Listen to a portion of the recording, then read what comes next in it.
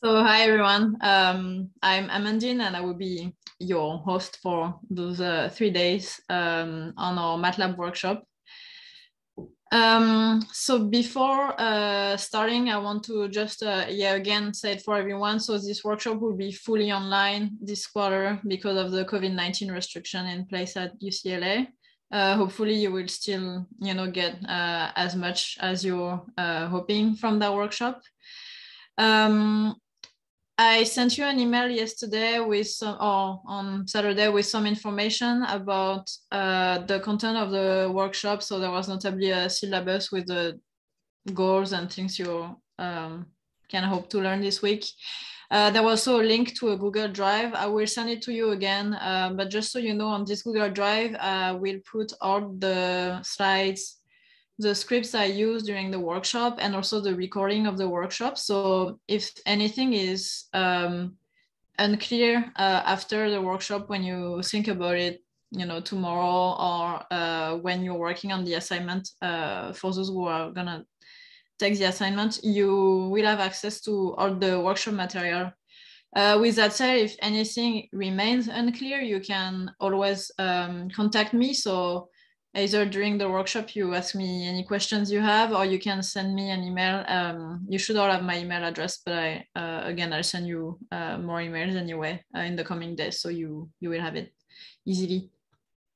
Some of you, I think it's not the majority of you, I think it's actually only one of you, are taking the workshop for credits for some classes. So for those people, you will have to take an assignment.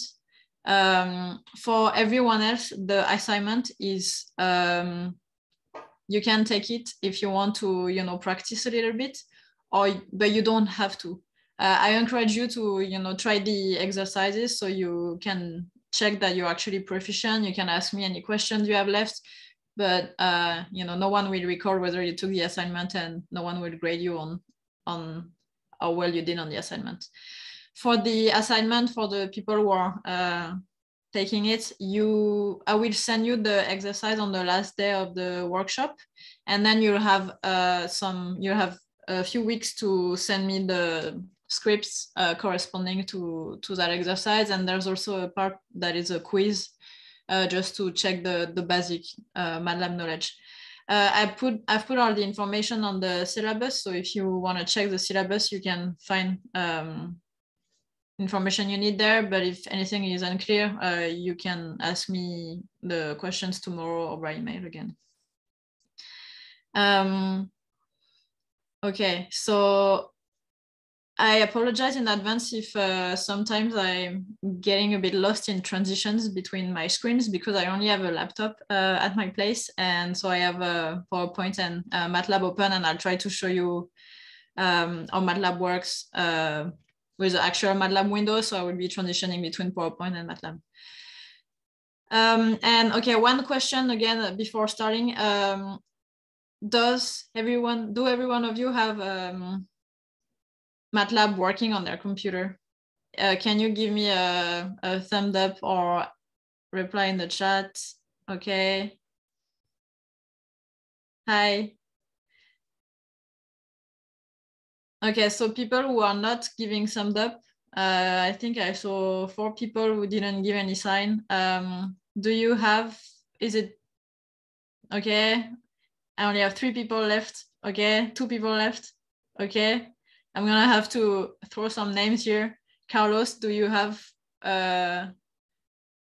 MATLAB working on your computer? You can either use thumb up or reply in the chat. Okay, perfect. Okay, great. If you're lying because you're shy, you can just write to me in the chat, and we can try to troubleshoot that together later, or you can email me.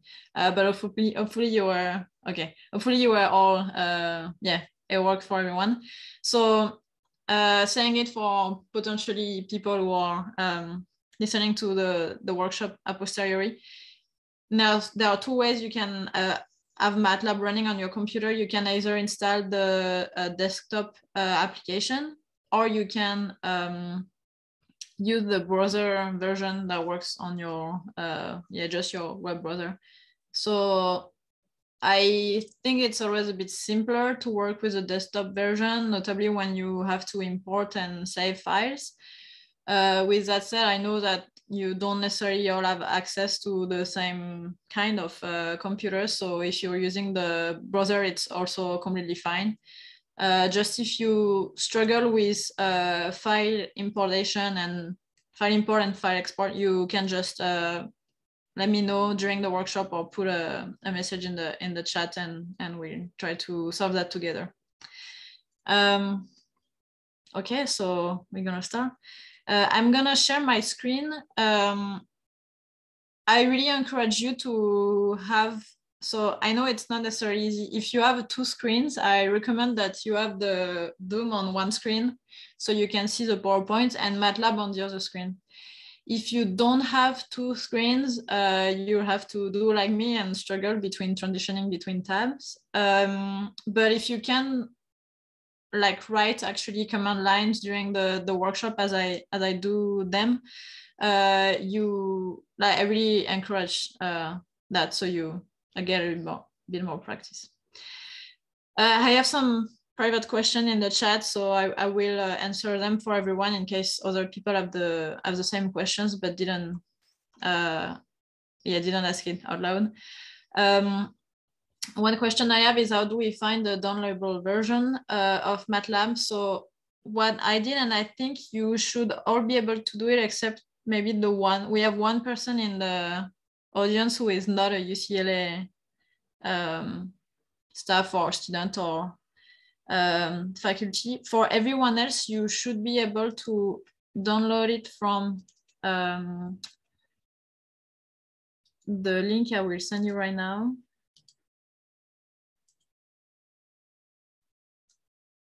So if you're looking for it, the link I'm gonna send you is in the syllabus or on the workshop webpage. So let me go on the workshop webpage.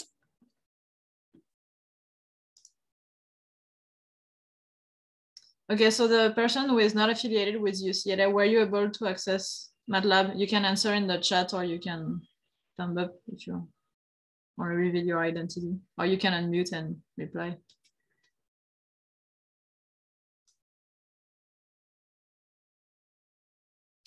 Okay, I think it should be.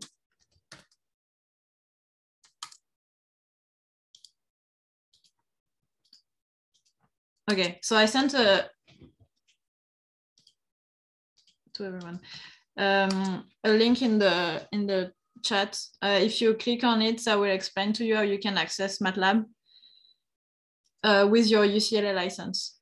So again, I'm not talking about the person who is not from UCLA, but hopefully you got your MATLAB license through your other affiliation.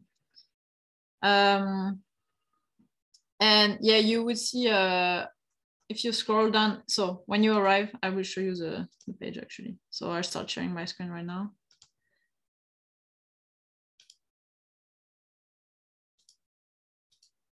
Okay, so the link I sent should take you here. So that's the UCLA Software Central. You click on the UCLA MATLAB portal and you arrive on the MathWork website, which is the developer of MATLAB. But through your UCLA, the UCLA version of the portal. And if you scroll down, you'll find a sign here to get started. So you go there. I'm already signed in because I already used it a few times. And then you can either download the installer or you can, so I've done it only once, but I think you should be able to, yeah, you can use MATLAB Online. So either you click on the download the installer once you've signed up or the use MATLAB Online. Does that answer questions for people who are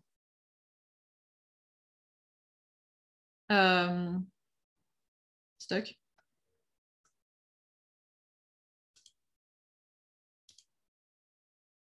Okay, I take that as a yes. Okay, again, if questions come later, don't hesitate to either throw them in the chat or email me after the workshop. Okay, so I'm gonna start sharing my screen again, and now I'm gonna take you to the actual workshop. So can someone give me a thumbs up? Do you see my PowerPoint screen? Yeah, okay, great, thanks. Okay, so welcome. It's the official start of the workshop. So here again is my email address. So we're gonna learn together to use MATLAB. So I thought from when you registered that we mostly have people with limited experience coding. So hopefully that will give you the basis to get started with coding. So that's a workshop about MATLAB. So we learn things as they run in MATLAB. But you can keep in mind that if I don't know if some of you already know other programming languages or not, if you do, you'll find lots of things that are the same.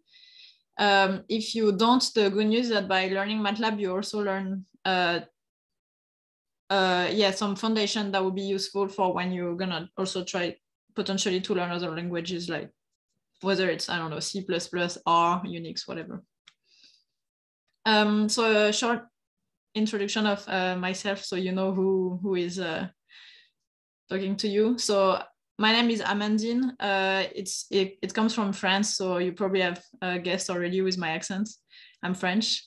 So to pronounce my name, it starts exactly like Amanda and it's finished like Marilyn, so it's Amandine. I was trained as a veterinarian, so my original background is more in biology than in computational or quantitative sciences. So I know it might be the case for a lot of you. I know there are people from the School of Dentistry or School of Psychology and so on in the group. So hopefully I'll be able to, talk to you with words you understand and not just programming jargon. So after my doctorate of veterinary medicine, I did a PhD in ecology, and now I'm doing a postdoc using mathematical models to study infectious disease in wildlife. So I'm affiliated to the Ecology and Evolutionary Biology department at UCLA. When we are not in COVID crisis, I'm located in the Terasaki Life Science Building with the Lloyd Smith Lab. And so that's where I've been mostly using my programming skills. And so just so you know, I mostly work with R, which is I think the most common language that people use or environment that people use in ecology and evolution. So I don't practice MATLAB every day. I've learned MATLAB in the past, notably when I was studying math as part of my studies. But so if you have advanced questions, we probably have to look at them together. Like I might not be able to give you the answer straight away, but we'll work together to find the answer. Okay, so why are you learning MATLAB today? Can you put in the chat why are you learning MATLAB? Why is it because you're in a lab that mostly you use MATLAB? Is it because you're working on some kind of like a specific project in which you would need MATLAB? And if that's the case, what kind of project it is? Like, is it more modeling project? Is it a image processing project? So on.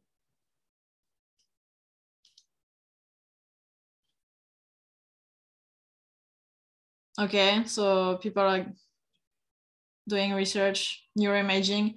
Okay, so the last session I did, most of the participants were using MATLAB for image processing. Anyone else?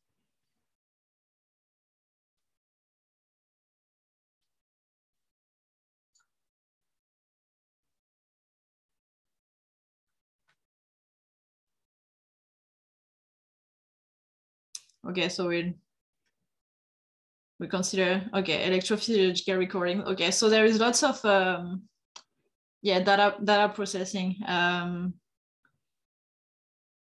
whether they're images or other kind of data set like genomic data.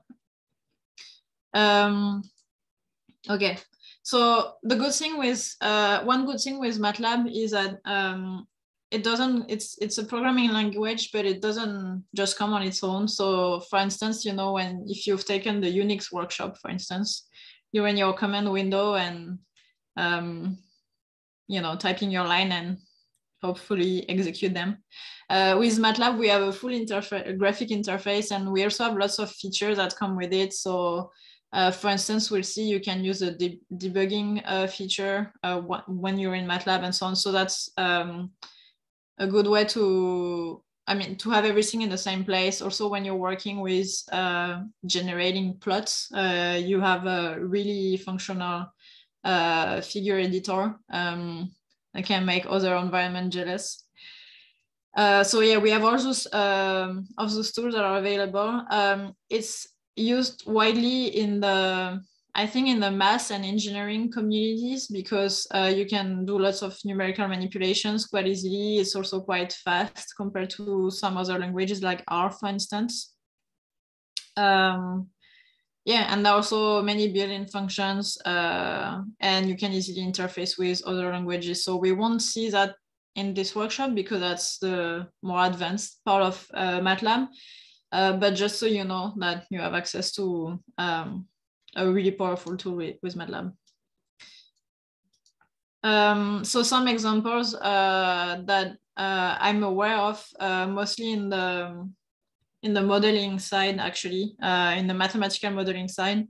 So for instance, in my lab, the Lloyd Smith lab at UCLA, some people have been using MATLAB to run numerical, like data simulations using numerical approaches. So mostly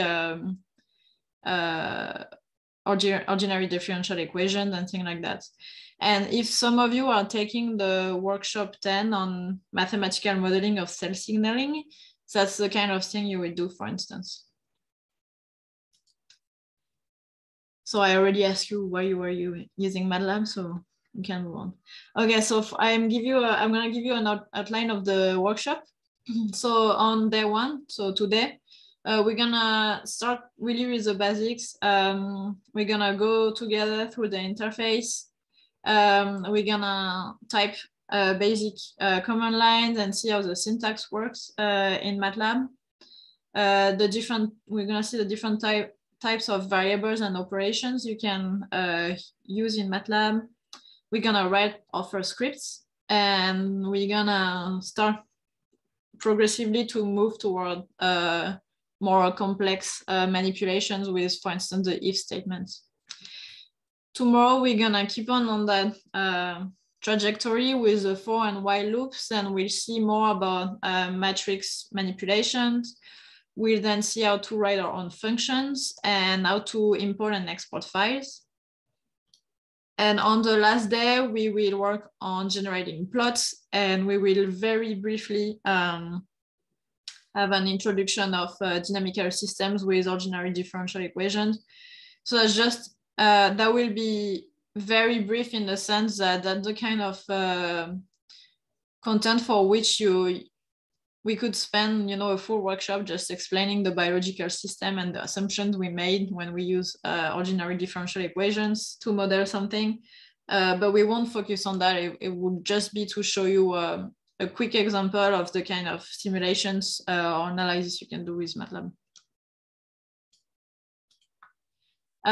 There is one thing I want to say right now is that at the end of the week, you won't be an expert MATLAB user. I am already not an expert MATLAB user, but you should have the foundation, so you become an independent user, and you will see that it's true for MATLAB and it's true for any other programming language you will learn or have already learned. You have to always just, you know, there asking Google. So while we're in the workshop, you can always ask me, but once you're gonna start coding on your own, if you're stuck on something, just Google it, and with this workshop, you will learn the basis. So, you know, you will learn the words that we use, or the basic function that exist. And so that will give you the tools that will give you the independence. So you can then look for your answer on your own when you're stuck with something. When you Google a question, you might very often see a website that pops at the beginning. So, you know, if you type like, I don't know, matrix multiplication with MATLAB, you might have the first, so maybe not this one because it's quite simple one, maybe on more basic website, but one website that will really often pop up is Stack Overflow. So you might also have seen it if you Googled questions for R or Julia or Python or Unix or whatever.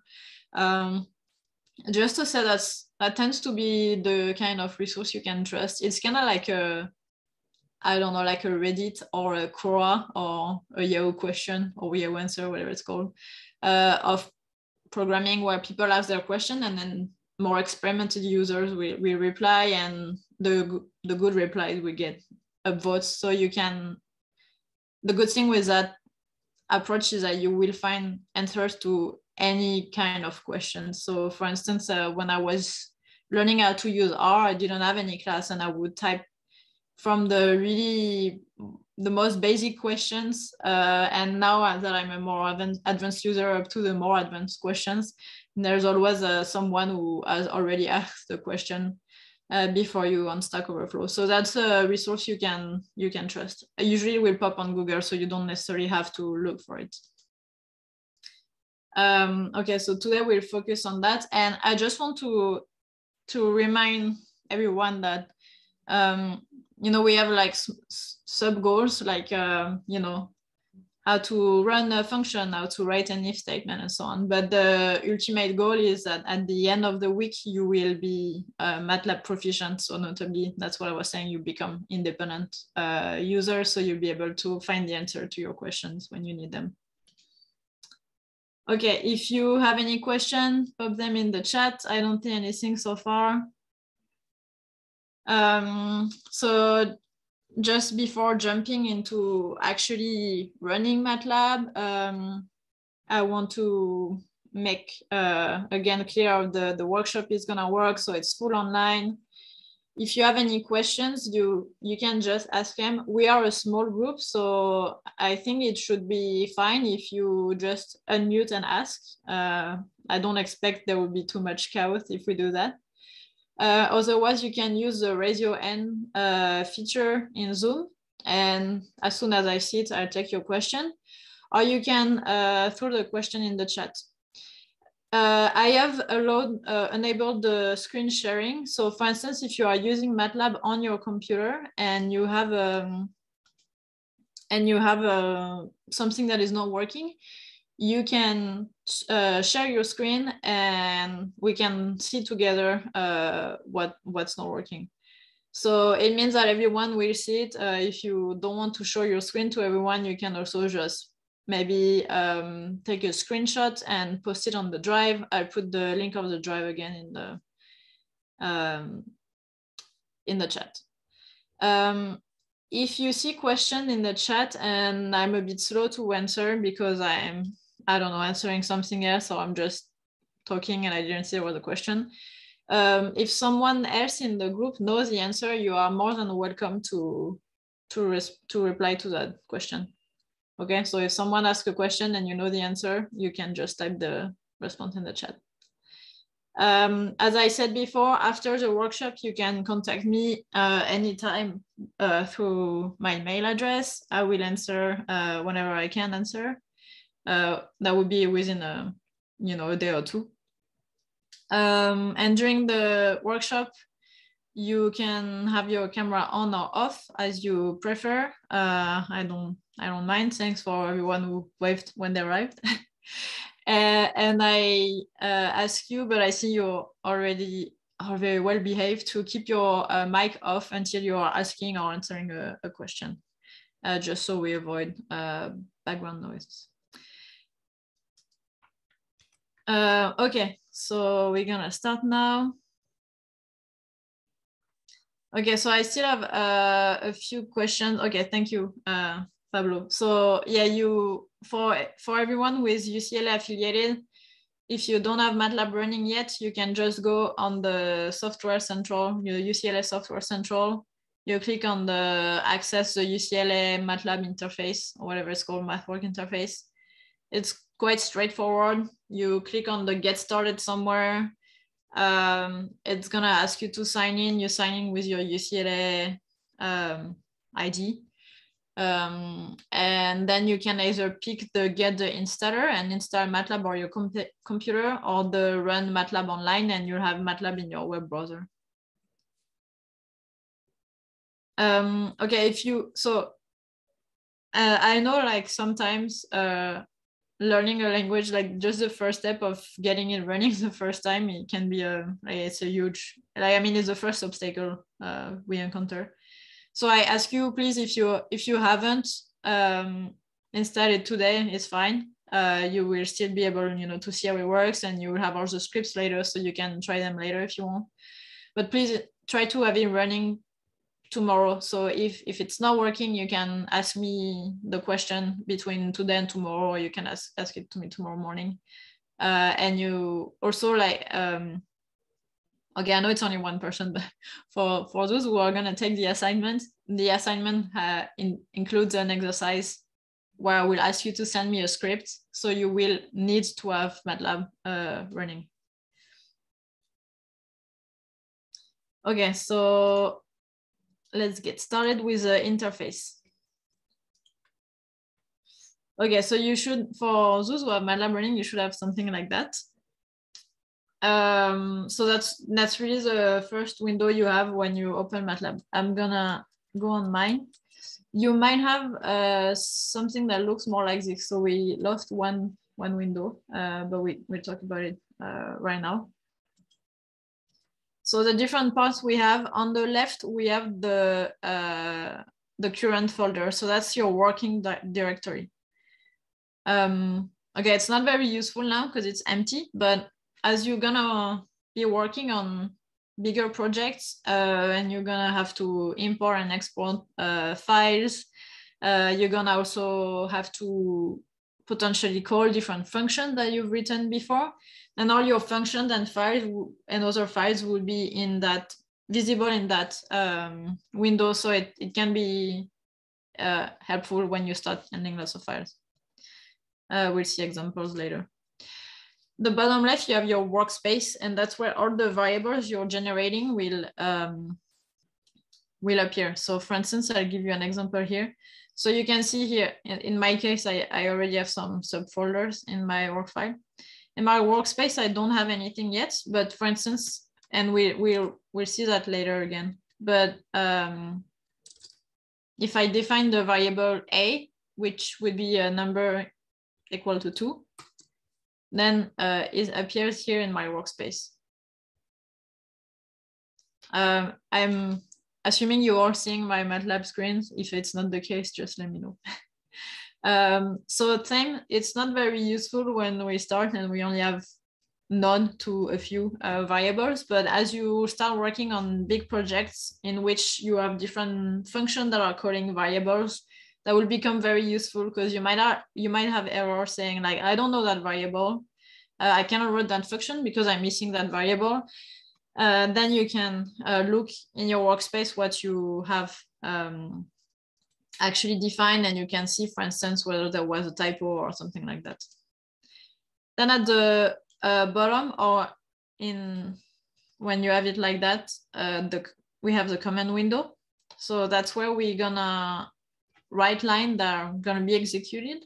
So for instance, if you have taken any Unix workshop, that's just, where you write your command line, that's the same thing. If you've taken an R workshop with RStudio, you also have that command window, or I think it's called console in R, at the bottom left of RStudio, and it's the same thing. It's where you write and run your command lines. And the last part is the text editor. So if you don't have the text editor, the way to have it appearing is, so if it's like that, like it is for me, you can click on new script at the top left. And here you have your text editor, which appeared. So the text editor is where we're gonna write scripts, and we're gonna talk about that a bit later. So no need to worry about it. But just briefly, there are two places where you can write command lines. The first one is the command window. If you write a command line here and push enter, it's gonna run the command line you wrote.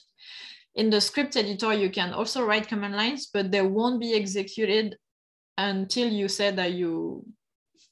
explicitly say that you want them executed. So it's very useful when you want to write lots of, like, more than one command line, a few of them before running the script. It's also useful when we create functions. So we'll see that later. Okay, so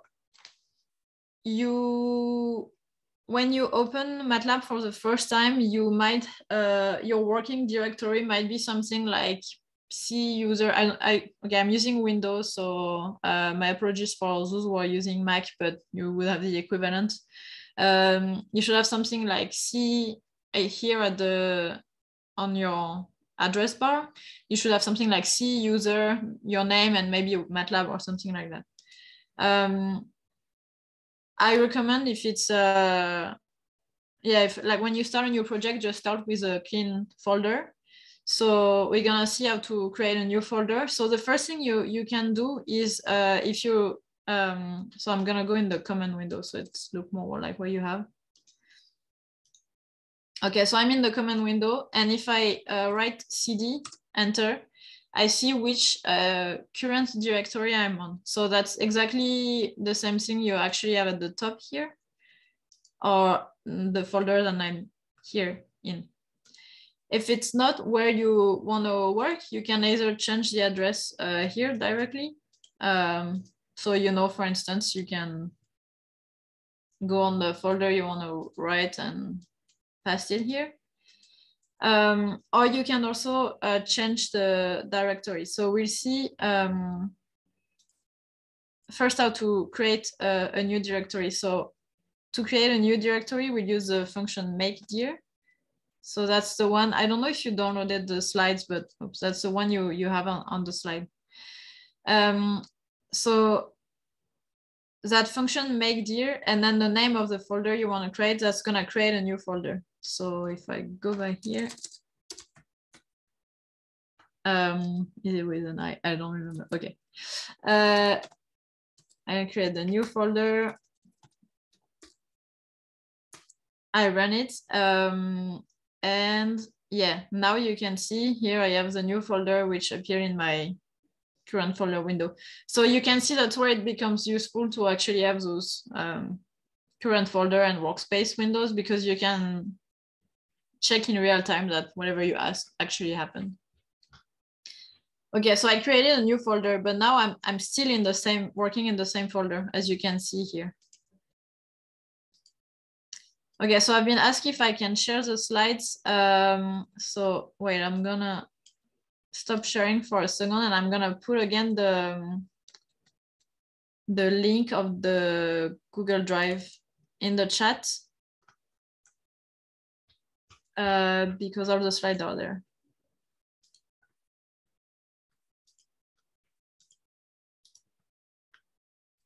Okay, so I put the link in the chat. If you click there, you arrive on Google Drive, and if you go in day one, you see the slides for day one. And I have another question.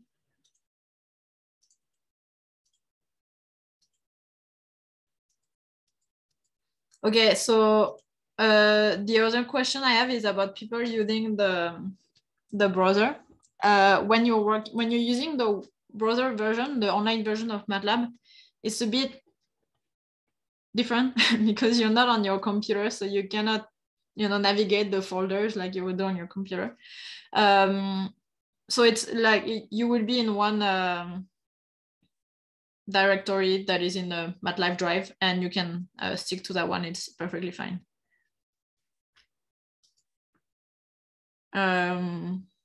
Okay.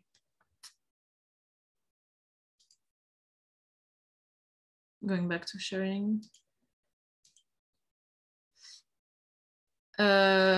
Okay, so we are here. So I was saying now we've created a new folder, the new folder, but you can see we're still in the same folder that we were before. So we are in the parent folder, the new folder. So for instance, if I want to double check, I can type again CD for current directory, and I'll see that I'm still in the same folder. If I want to change my working directory for that new folder, then I use the same function cd with the name of the folder. Okay, and now you see I moved to my new folder. So you can see in the address bar here, or you can double check by writing cd. And you can see on the current folder that it's empty because I don't have anything yet in that folder. Okay, so now we are working here.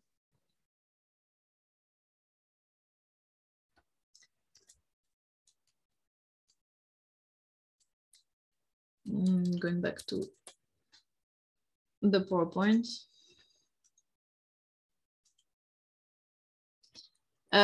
If you don't remember the command line, or if you just prefer to click, I have too many windows.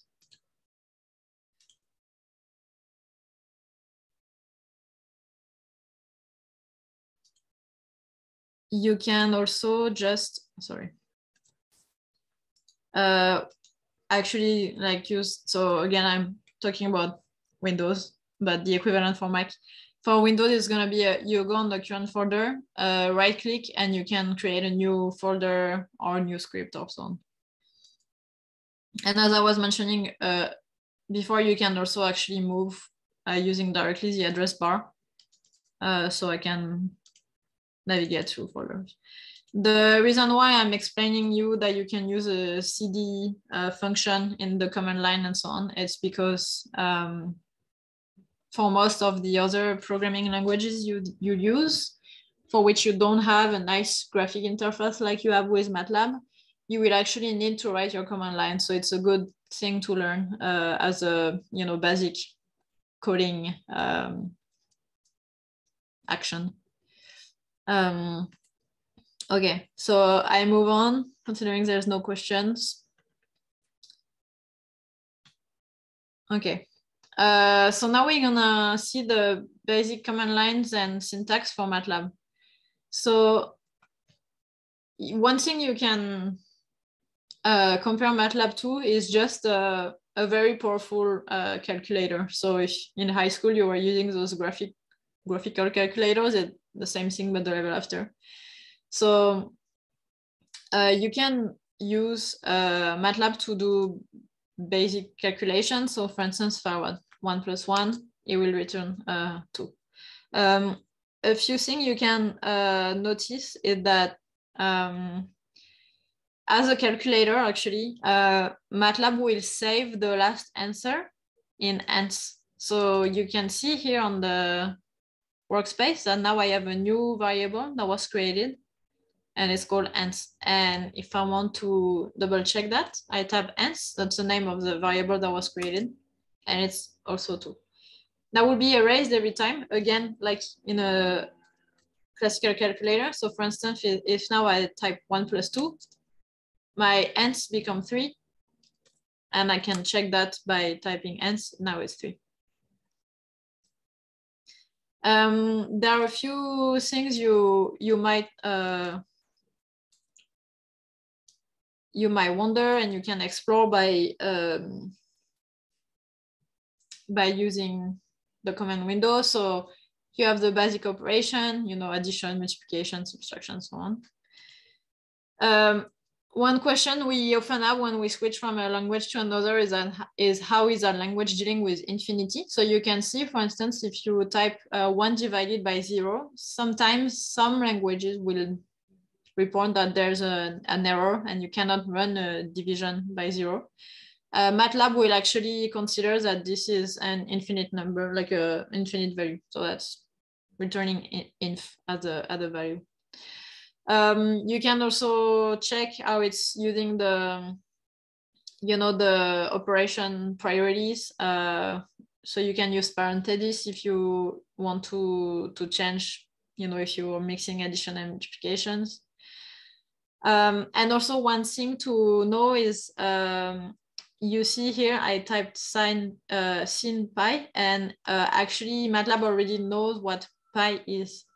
So MATLAB has some predefined variables like that. So if I type pi, I get the value of pi.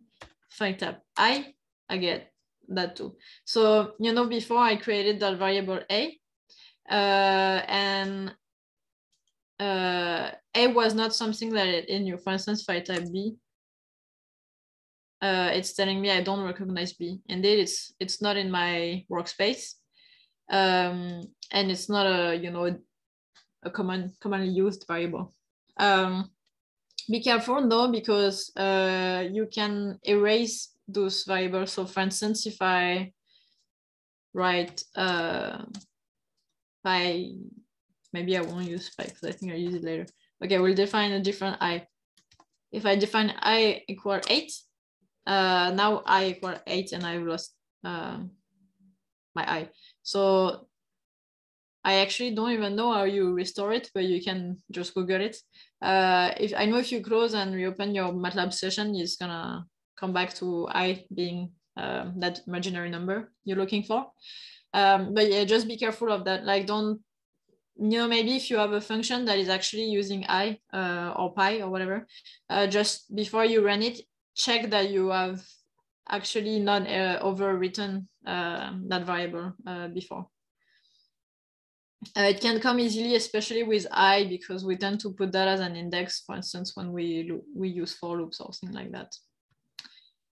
Okay, so to summarize what I just said, the variable nth is a new variable that will be automatically created by MATLAB and that will store the results of your last operation.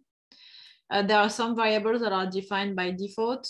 And another thing that you might be interested in that becomes very useful later. So you see, every time I type an operation, so for instance, if I do 1 + 1, it will give me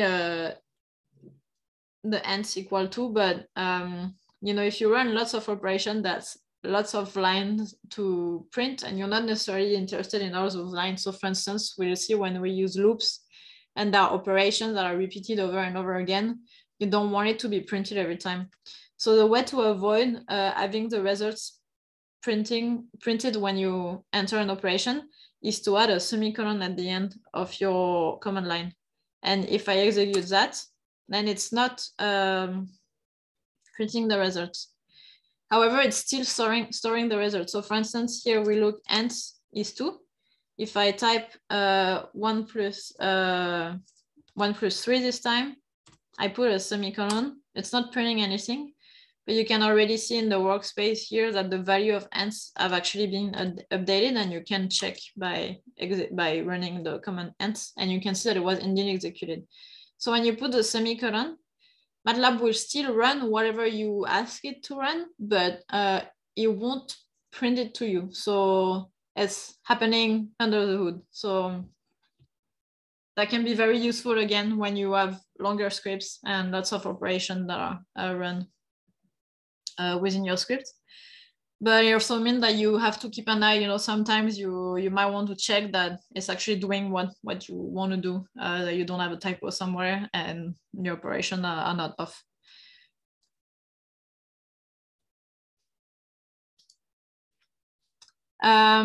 Okay, another thing after the operations. So operations are the basic stuff that, you know, that's like the most elemental brick of MATLAB. There's one thing that will also be very important when you work on bigger scripts than just 1 + 1, is to keep your code clean. So there are a few things for that. We'll see indentation, for instance, later, but already at this stage, the thing that is very important is putting comments. And to put comments with MATLAB, we use the %sign. So what it means is, for instance, if I write, I wrote 10 pi in the example, so I can run 10 pi, I get the answer. And if I put a comment, so I can just add my %sign. I put my comment. It's still running only the part that was before the %sign. So you can see the text become green.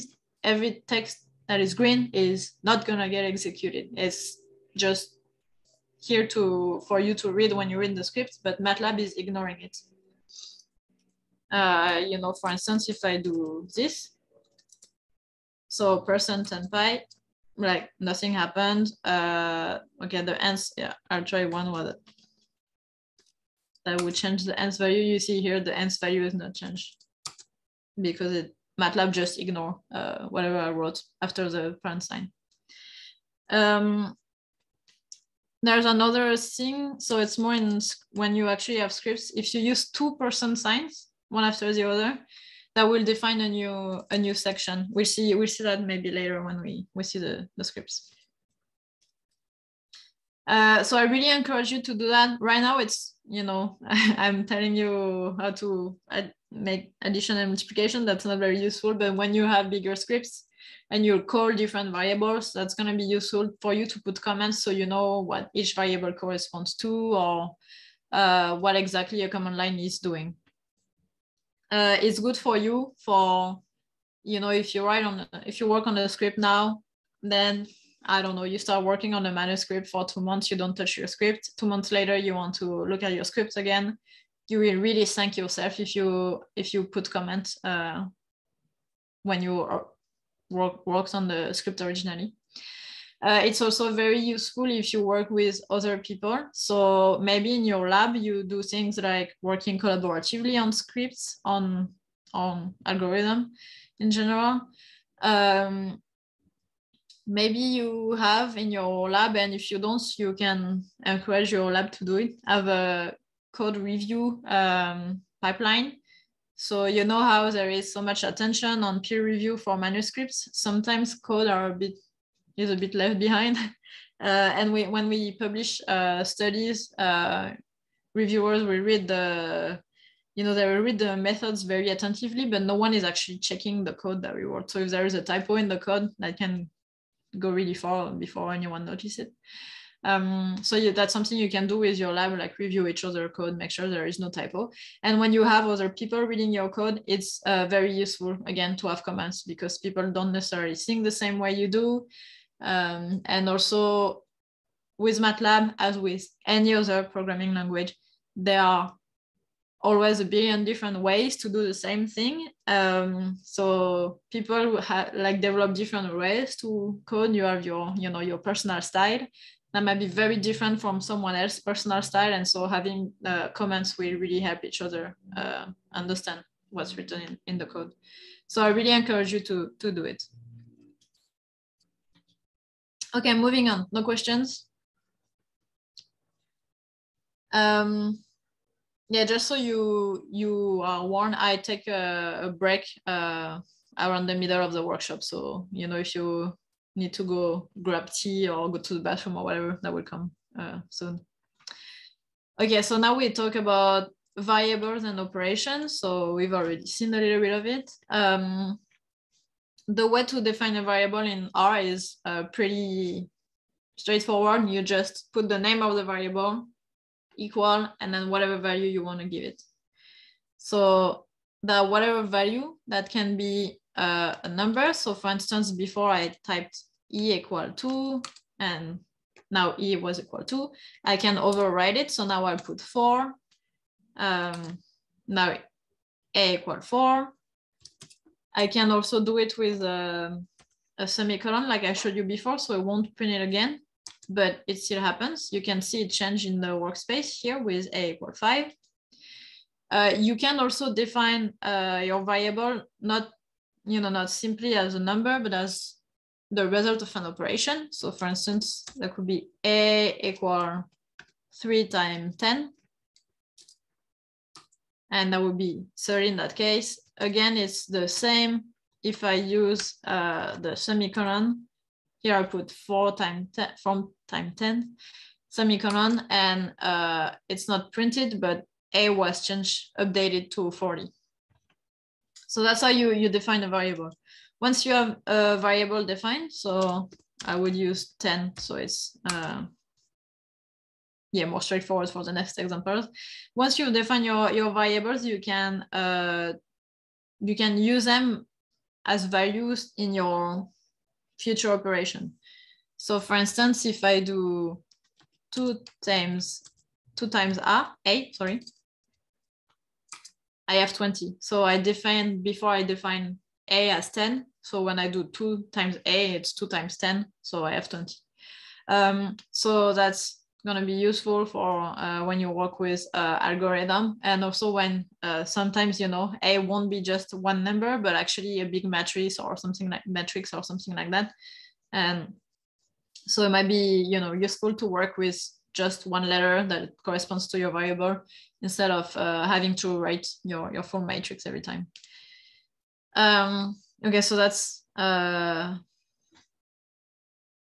it for defining variables. You can run operations between different variables. So for instance, here I have still a equal to 10. If I define b equal 3, you see here I have b, which appeared in my workspace.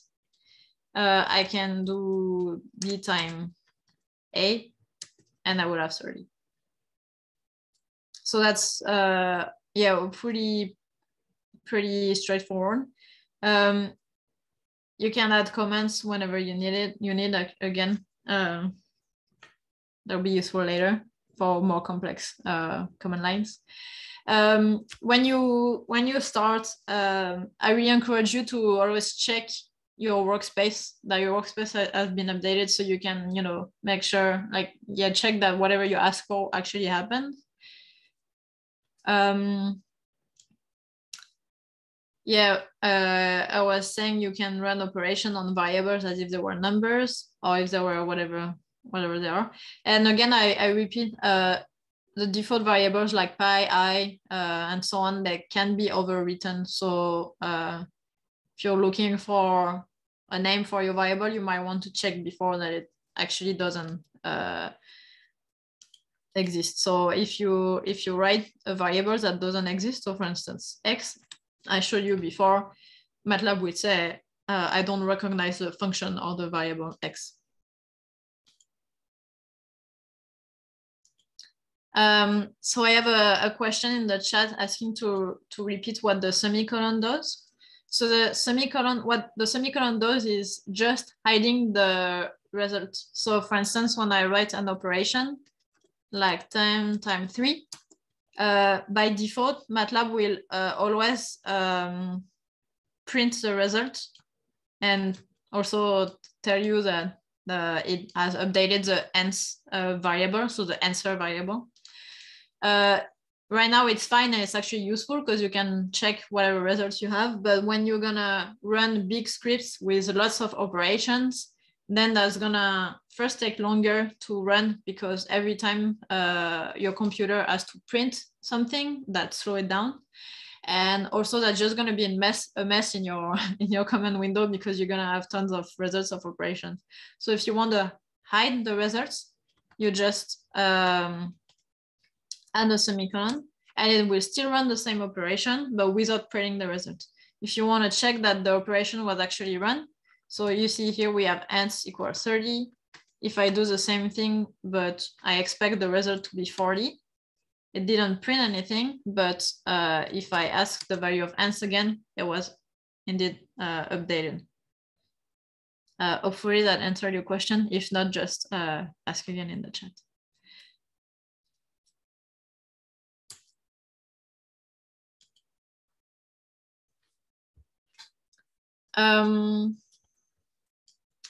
Okay, so I told you that. The other thing you might want to be careful with is capital versus lower letters. MATLAB is what we call case sensitive. So if you name something with a capital letter, it has to be with a capital letter. If it's with a lower letter, it has to be with a lower letter. So for instance, I define B. So MATLAB knows B, but MATLAB doesn't know B.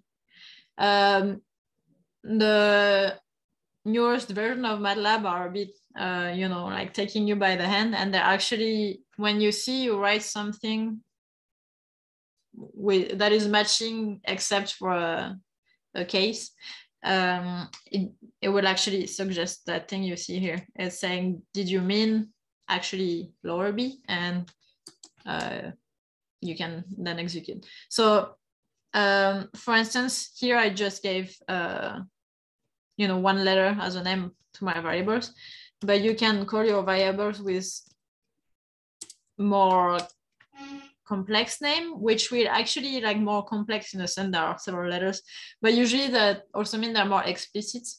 So for instance, you know, if you have several variables, that would be, you know, instead of having to remember, okay, which one is A, which one is B, and so on. Again, those examples are not meaning anything right now because we're running such simple you know, command lines, but when we are actually going to work with scripts or functions, you'll see that giving an explicit name to your variable is quite useful.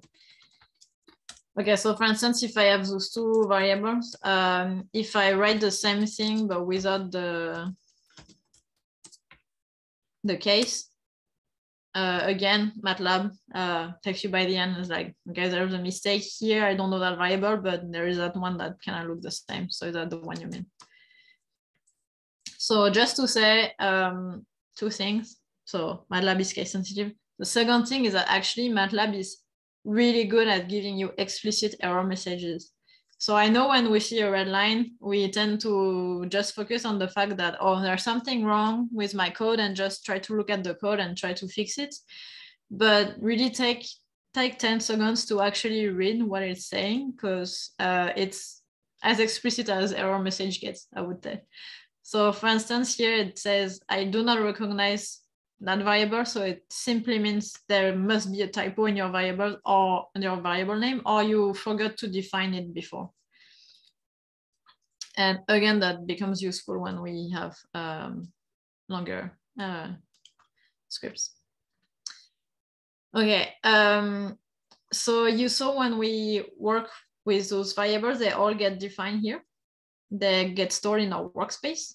And if you work at defining, if you have a project in which you are doing lots of calculation, maybe they are slow to run because there are so much of it, or maybe you just don't want to have to rerun it again, you can save your workspace. And the way to do it is simply to use a function save and then the name of the file, name you want to give to your file.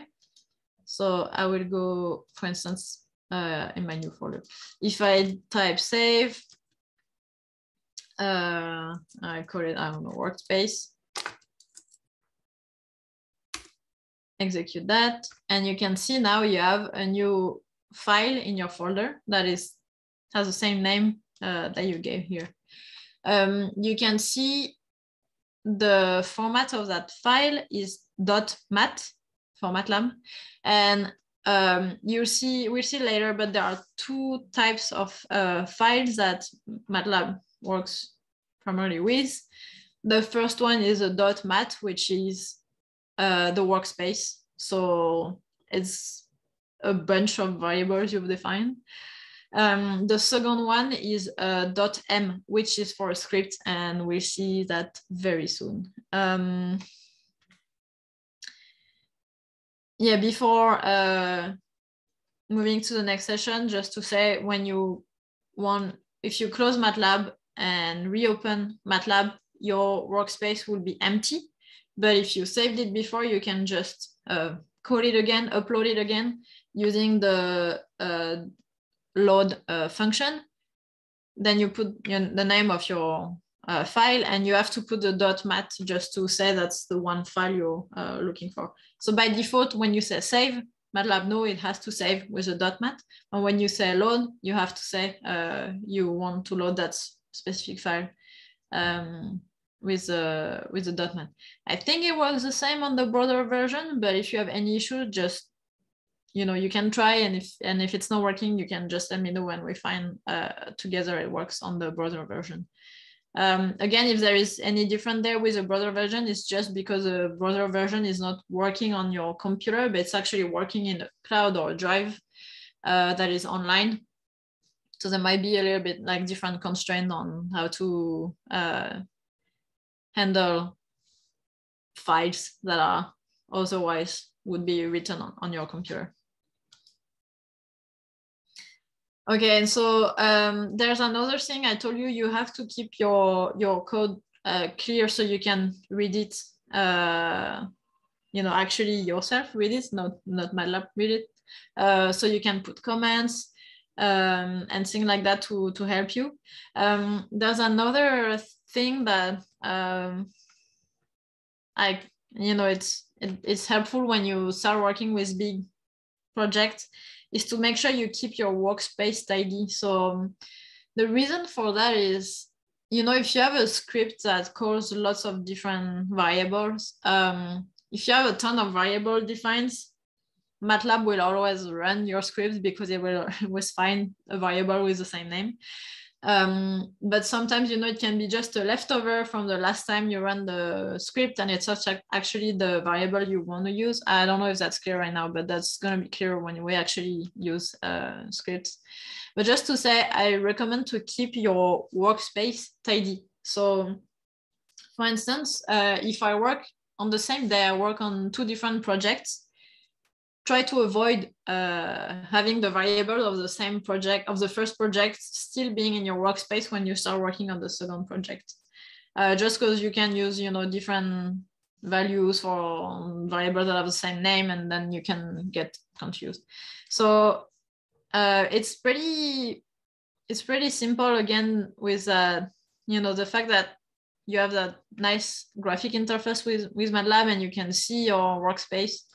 You can actually delete variables from here and you can see the list. But if you want to do it with the command lines, again, with the idea that in other programs, you will have to use command line more than you have to do it in MATLAB. So that's a good habit to develop. You can see the list of variables you have with the who function. So it tells you all the variables that are defined. And you can remove some variables. For instance, I want to remove A. I use clear A, and I removed A. So now if I run who again, I don't have A anymore. And if you want to clear all your variables, you can execute clear. And because I saved my workspace before, I can actually get them back if I want. So I use a load function, load the workspace, and now you can see they're all back. And if I clear again, and I ask who is here, then I have no one. Okay, so yeah, I recommend doing that. Always when you start with a new project, start with a fresh workspace, fresh folder with nothing in, so you don't get mixed up between different variables coming from different projects. If you are worried about loading anything you've defined, you can just save your workspace whenever you want. You can give different names if you want to save several versions and so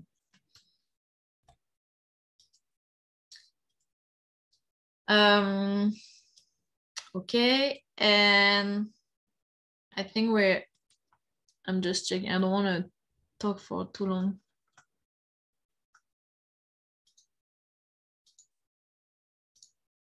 Okay, maybe we should take a break now, because then we're gonna look into a bit more advanced aspect. Okay, so is it okay for everyone if we take a break now? If you're not happy with it, just let me know in the chat. Otherwise, I consider you happy with it. Okay, let's do it 15 minutes if that works for you. So we'll meet again at 10:55. Okay. See you again in 15 minutes then, 10:55.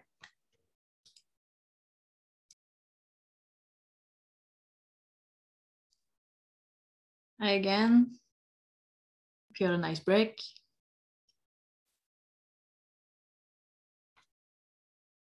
So I'm gonna share my screen again and we're gonna keep moving.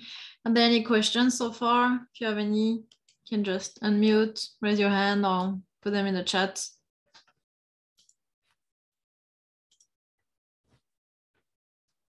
Okay, things like no. Okay, so moving on with some small thing you might be interested in with MATLAB. So you can, if needed, you can change the format in which the numbers are displayed. So again, that's if you're using MATLAB as a calculator, you might want more or less precision accuracy in your, like for instance, the number of decimals or thing like that.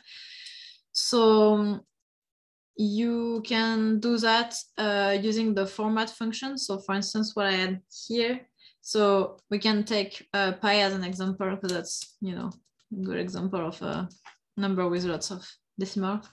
So by default, we have this notation. So you have 4 numbers after the decimals. If you go for the format long, so I use the function format to change the format. I indicate that I want it to be long now. If I print pi again, I have more decimals. You can go back to short. You can also, I think, use like for instance, okay, don't put here, but you can, you can use bank to have it display currency. So that's with two numbers after decimals. You can use RAD to have the ratio instead of having the number with a decimal. Before, I told you that if you write an operation and execute it, it will display the result with ants equal and the result. If you put the semicolon, it will hide the result, but it will still update it. So another thing you can use is a function disp. So for instance, I would define a new variable. I will call it A, and I will, I don't know, give that random value, 763. So if I put A semicolon, it's not printing anything. If I put disp A, then it's printing the result of A without the ants. So it's slightly more compact than just when you execute A, because you don't have the ants equal taking 3 lines showing up. And also, so if you call a lot with MATLAB, you will actually develop the habit of putting a semicolon after all your command lines, just because it's really annoying to always have the output showing. So when you want to have something actually displaying, so for instance, if you write a long script with lots of calculation and you want to see the final result, you can just write your script and do all the calculation you have to make in your script, and then not until the end, then you print the disp results, and so you get the results. That's a way to have the to explicitly mention that here it's not that you forgot a semicolon, it's you wanted to display that result. So that's just a useful function. Okay, so it's more or less equivalent to having no semicolon, but again, it's just more explicit in your attention to actually display the number, and also a bit more compact in the format.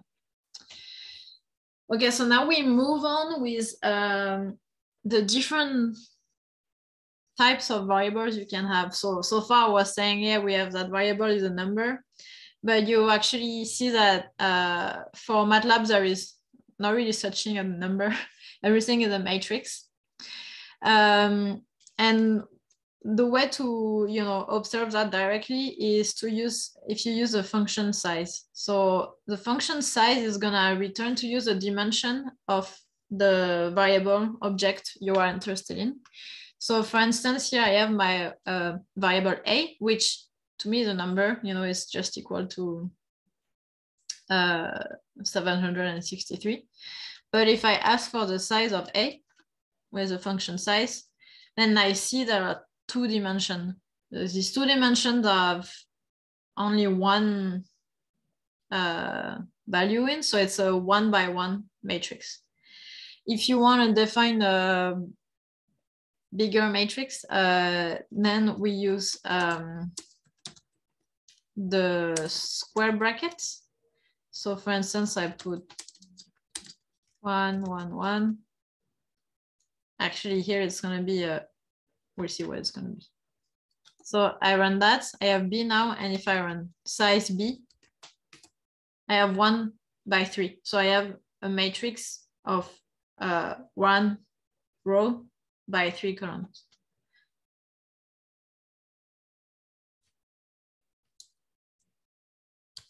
Is that okay? You understand what the size function is, what a matrix is? You might hear later about the length function, and that might get a bit confusing because what the difference between length and size. But so the length function will return only one number, and that's going to be the largest dimension. So for instance, if I consider my vector b, so again, I call that a vector because for me it's a vector because it's only a 3 number on a row, but for MATLAB it's actually a matrix, a 1/3 matrix. But so if I ask for the length of b, then I have 3. That's the largest dimension of my vector. So it's not 1, it's 3. If I add a vector the other way around, so 1 column and 3 rows, it will also be 3. That's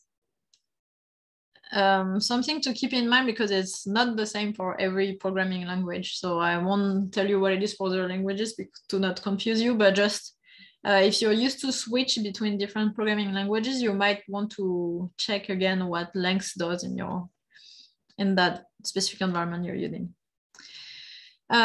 So when you ask for the size, usually we'll return 2 numbers as a default. By default, you have 2 dimensions, even though with MATLAB you can have objects with more than 2 dimensions. But so by default, you have 2 dimensions, and it's always the number of rows first and then the number of columns. So for instance, when I did my 3 columns and 1 row, that was 1/3. So you can try different vectors. You can try running a vector in your, creating a vector in your MATLAB, your own MATLAB window, and see what size you get. You can use the same thing that I said before. By that I mean, if you put the semicolon, your vector won't be displayed, but it's still going to be defined. If you don't use it, it's going to be displayed. You can also use the disp function. You can define a matrix the same way we define a number. So a matrix or a vector, same way we define a number before.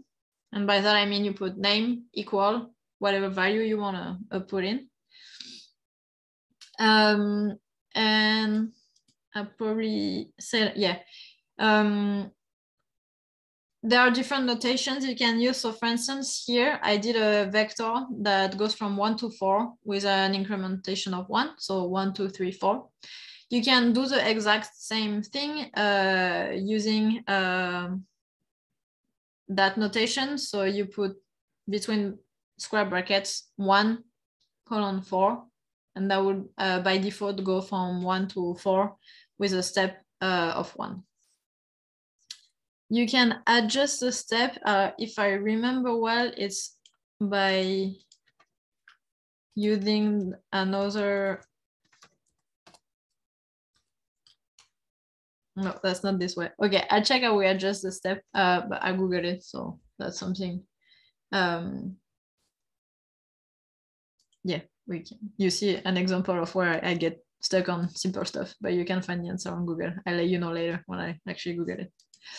And yeah, one thing that is actually why people use MATLAB for notably like things like ordinary differential equation and other math thing like that, is that MATLAB is made such that you can really easily perform operations on vector and matrices.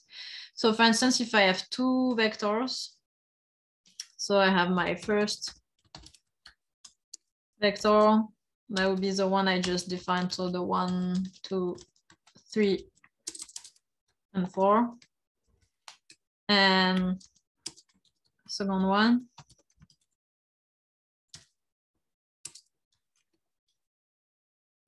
I go the other way around, 3, 4, 3, 2, 1. Okay, you can now run operation on those two vectors. So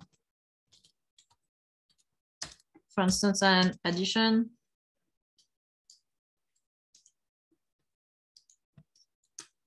And you see here what happened is that MATLAB did element-wise addition. So it took the first element of my first vector and added it to the first element of my second vector, and then the second element of the first vector plus the second element of the second vector, and so on. Depending on the version of MATLAB you have, it might change. I think you should all have the 2021 now, because I assume you all downloaded it today. The way MATLAB will deal with matrix operations. So for instance, here I tried to do a matrix operation and it's not working because I have two row columns, two row vectors, sorry. So, it cannot do the matrix operation, for which you need to have the number of rows of one vector equal to the number of columns to the other vector. It's not the case, so it's not working. You cannot multiply these two vectors together. However, you can still do a element-wise multiplication. So if you want to do first element times the first element, second element times the second element, and so on. And to do that, you use the same notation, but you add a dot before the multiplication sign, so before your operator. And here it works. And you can see it did, 4 times 1, 3 times 2, 2 times 3, and 4 times 1. So if you add a point, if you're doing operations between matrices or vectors and you add a dot in front of the operator, then it will switch from matrix-wise operations to element-wise operations. Same, it's that's the kind of thing that depends between the different languages you're using. So if you switch from a language to another, I recommend just checking, like you do something like that, you print like very basic vectors and you check what MATLAB is actually doing, what your language is actually doing, just to make sure it's doing what you want it to do and not what you think you remember maybe it was doing.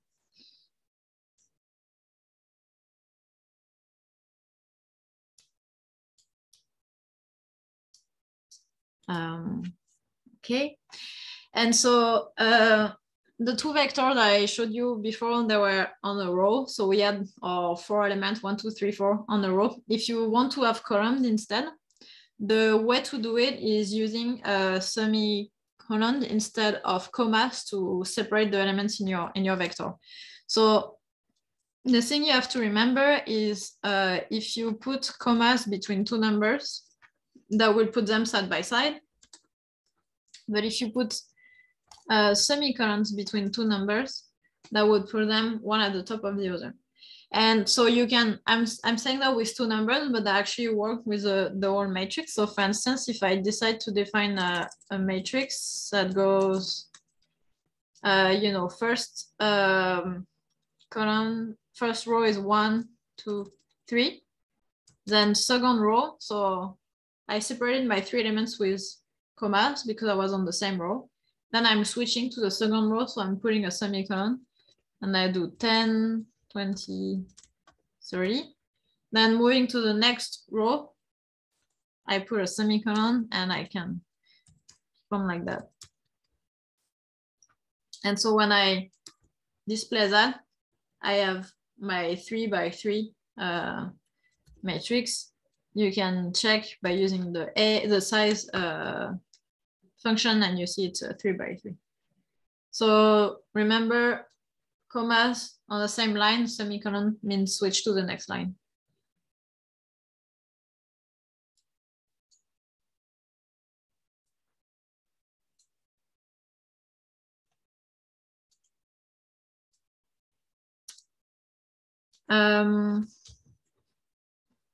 You can again play with the different operations you can do with different MATLAB, like the way MATLAB deals these different operations between vectors of matrices with different dimensions. I had the issue last time when I did the workshop in person. Some people were using the MATLAB on the desktop we have in the collaboratory room. And there was an issue with MATLAB couldn't run some operations. The 2016 version that was on the desktop couldn't run some operation that my 2021 version could run. So, I was saying it depends on different languages you're using, the way operations are dealt with, but it actually also depends on the MATLAB version. And here I put the link like where I found the answer. Like it was just they indeed made an update in like 2019 or something like that, that allowed you to like that changed some of the way the operations were done. So keep an eye on that. Like check that it's actually doing what you're doing when you do operations. Another useful operation that you might want to use is a transposition. So if you want to switch from a row matrix or a row vector to a column vector, or just transpose your matrix, and you do that with that apostrophe sign. So for instance, if I take my vector B again, that was a row vector. If I do B and the apostrophe, now I have a column vector. I can do the same with A. So A was this 3 by 3. I transpose, I still have a 3 by 3, but the other way around.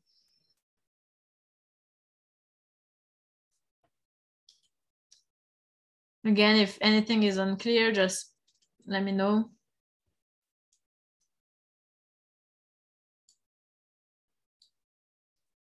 Okay, so we've seen that when we create matrices with rows and columns. Again, it's the same thing when you look at the size function. The answer will always be number of rows and then number of columns.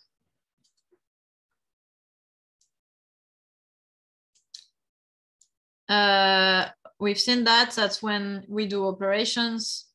If you want to do it matrix-wise, you use the operator as it is. If you want to do element-wise, you put a dot or a dot in front of the operator. So when you do matrix-wise, sometimes your operations won't work because of that dimension issues that are not compatible between the two matrices you're trying to multiply, for instance.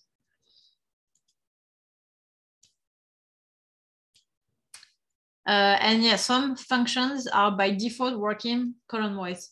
So here we're not on the classic operators anymore. We're on the like predefined function of MATLAB. So for instance, the function max and min.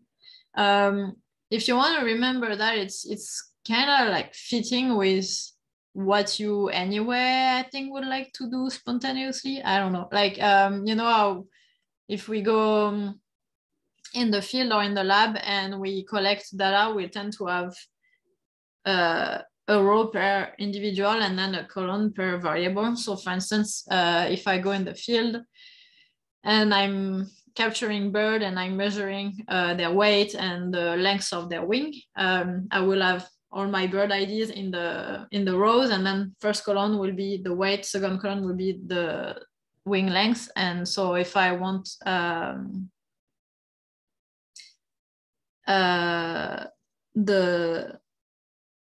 average weight, that's going to be the average of the first column. And if I want the average wing length, that's the average of the second column. So by default, the function max and min looks like that. So you can try it. For instance, if I take, again, my matrix A, and I take max A, then you see it looks at the maximum value for each column. If I do the same thing, but with a transposed version of A, so the one with the apostrophe, then same thing as looking by column. And same thing with the mean function, or the so mean minimum and the mean average functions. So again, I invite you to always, when you use this kind of function in a script, before running it on your huge data set, maybe give it a test run on a small matrix, so you check it's actually doing what you think it's doing. The plot function is also working column-wise.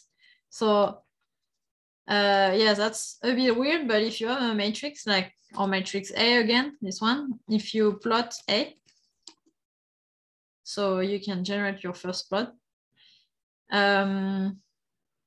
You have, if you write the function plot and then A, it will appear in a pop-up window, your plot. And you can see here each line corresponds to a column. So for instance, the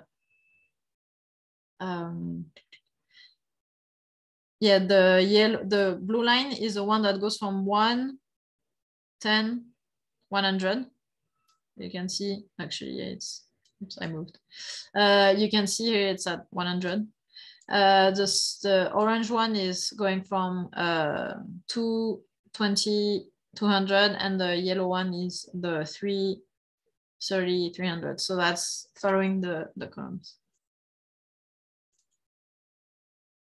So that's just something to know. You can close the window and your plot is gone. You can put two matrices together, so merge them, or concatenate them with the cat function for concatenating. And the way to do it, so if you want to concatenate matrices together, you need two matrices, and you also need to tell MATLAB on which dimension you want to put them together. So whether you want to put them on top of one another or side by side. So you remember I told you when you use the size function, the first dimension is always the number of rows, and the second, the first dimension showed is the number of rows, and the second dimension is the number of columns. And so it's going to be the same thing you're going to use. If you want to put them to concatenate your two matrices along a row, then you put as a first argument 1, which is the dimension on which you want to do the concatenation. And if you want to do it on the other way around, then you put 2 as the argument for the dimension you're looking for. So for instance, which matrix do I have? I have A and I have B. So I can put them at the top of one another, and I will have something like that. If I try the other way around, so side by side, it doesn't work because the dimensions are not compatible. And again, the error message is pretty explicit. It's saying the dimension of the arrays being concatenated are not consistent. So you know that's an issue with that. If I try again with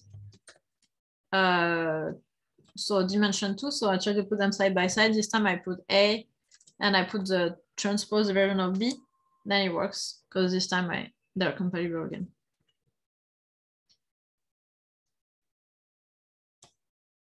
Everything good so far?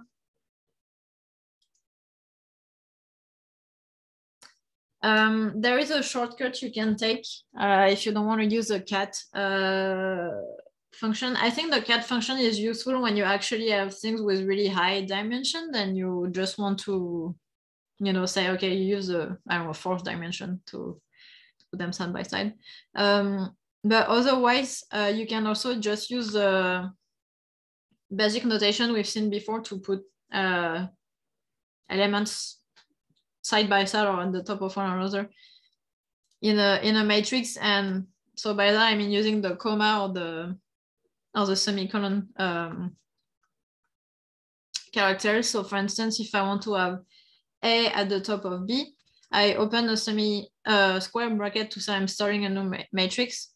I put A, then I put a semicolon to say I'm moving to the next line. Then I put B, and I close my matrix with the closing square brackets, and I have the same thing where I have A at the top of B. If you want to put them side by side, that's the same thing, but with the comma.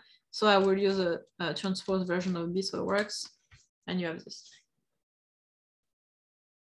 So that's, yeah, MATLAB is really straightforward the way you can write matrices. So that's very practical for that.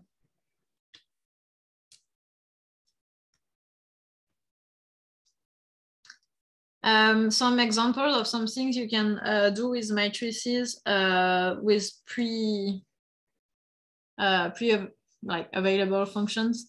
For instance, there is a function find that will help you find all the non-zero elements across a matrix. So for instance, if I have a vector, I would call this one C, 0, 0, 1. That's my new vector. I type find C, and it's telling me that on the third position, there is a non-null element. If I add C equal 0, 1, 1,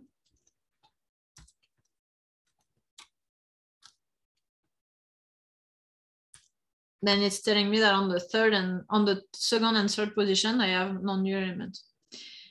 There is one thing to pay attention with. It's, I think, not very intuitive, but you have to know it works that way. Because other functions will work that way. If you actually have a matrix with like a bigger matrix, not a vector. So for instance, here I define a new C, and I do 0, 0, 0, and then 0, 1, 0. So if I print C, it looks something like that. And when I ask to find the non-null element in C, so the way I think about it, and I think most of you might think about it, is that the non-null element is on the position, also row 2 and column 2. So I will expect the answer to be 2, 2. But actually, it's not the case, it's 4. So it's actually counting the position. So it's putting an index on each one of your elements in your matrix, and it's counting at which position your element is. Okay, so that's not very informative because anywhere we count, that's going to be 4. But if I do, for instance, this one,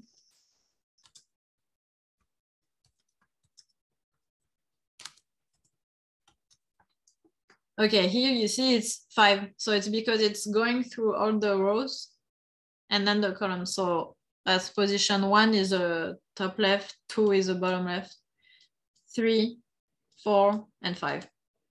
So yeah, that's something you have to keep in mind if you're using, if you're trying to call elements within a matrix or to find elements within the matrix. That's the way MATLAB will return the answer to you. So you have to be able to interpret it or to use it. Again, I never remember which way it works. So when you start working with MATLAB, or if you switch from different programming environments, you can, I really encourage you check before you run any big scripts, you just check on a small matrix what it does and check that it does what you think it's doing. So yeah, if you want to try to remember it, it counts first down. So it goes through all the elements within a column and then across. So it looks through the first column and the second column and so on. So we'll count 1, 2, 3, 4, 5. Okay.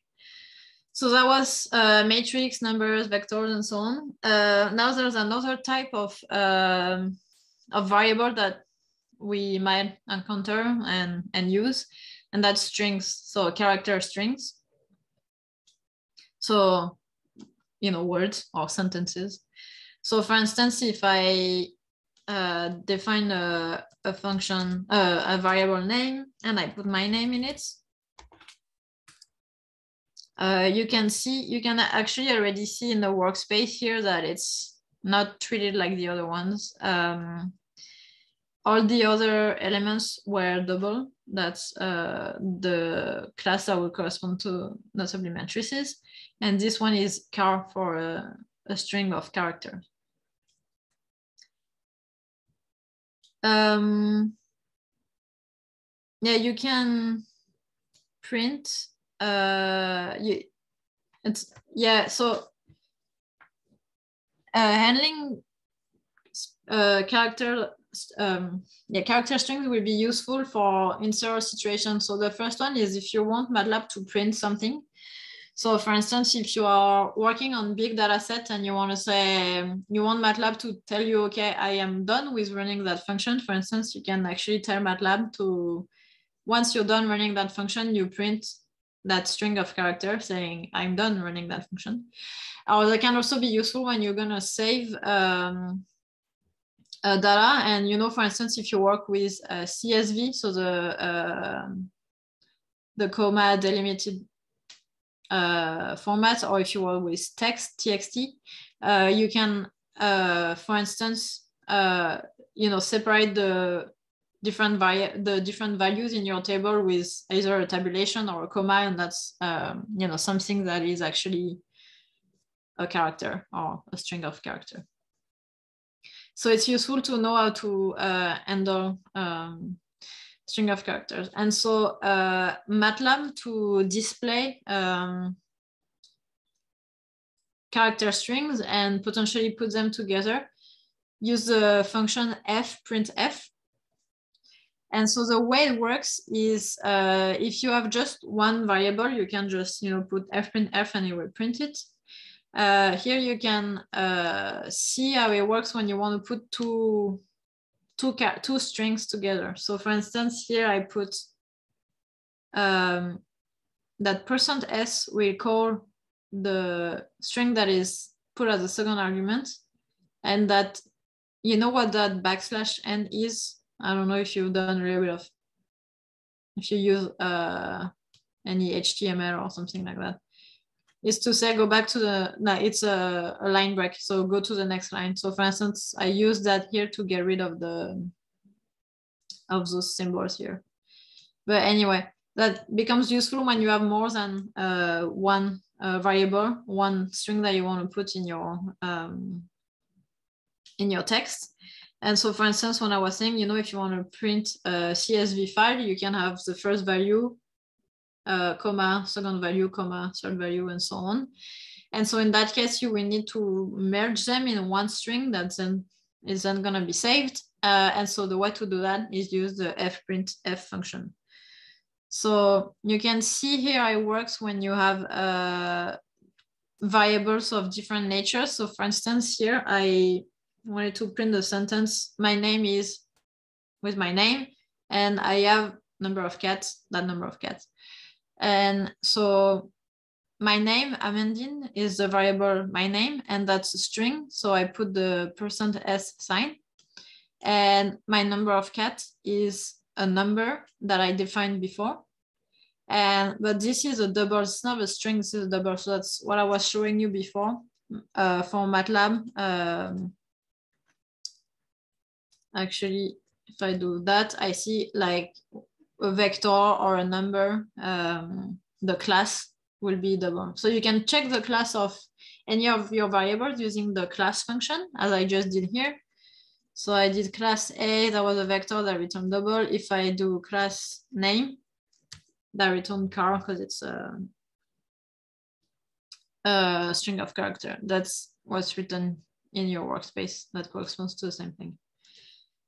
So we can try that thing I was saying. So for instance, now I have my name. I will put number cats. I don't have any cat.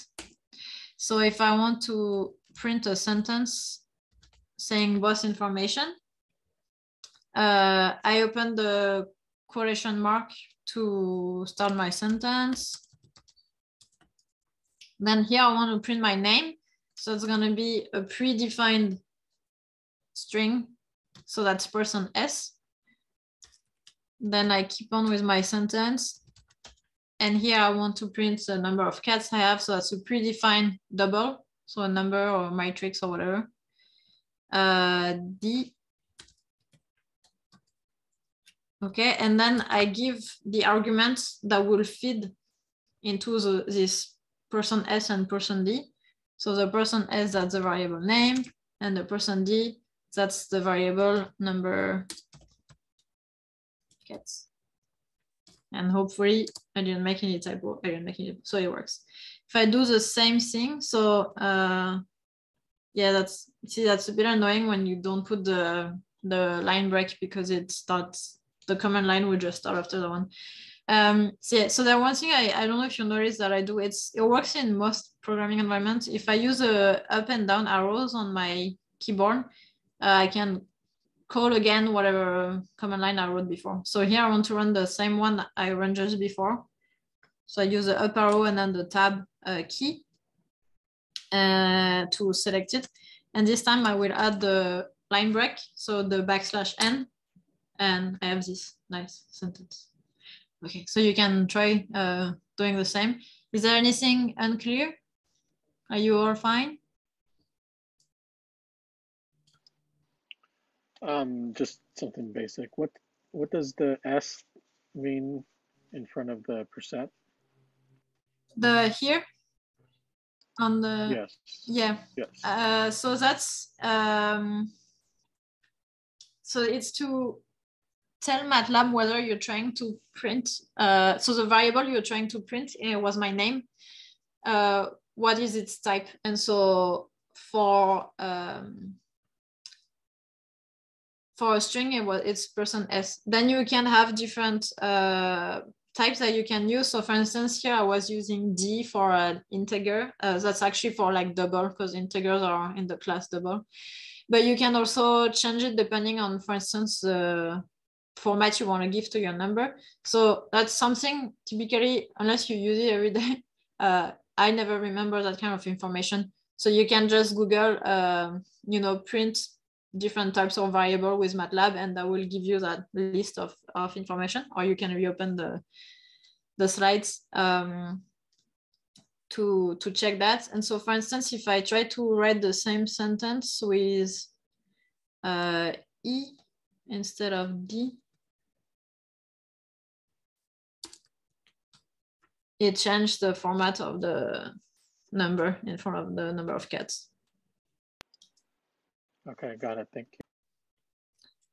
So yeah, it's to tell MATLAB in which format you wanna print your whatever variable you're trying to print.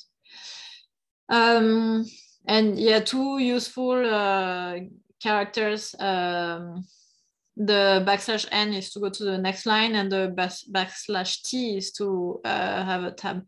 If you don't remember that kind of stuff, you can same like Google how to put a tab in string MATLAB, and that will tell you that.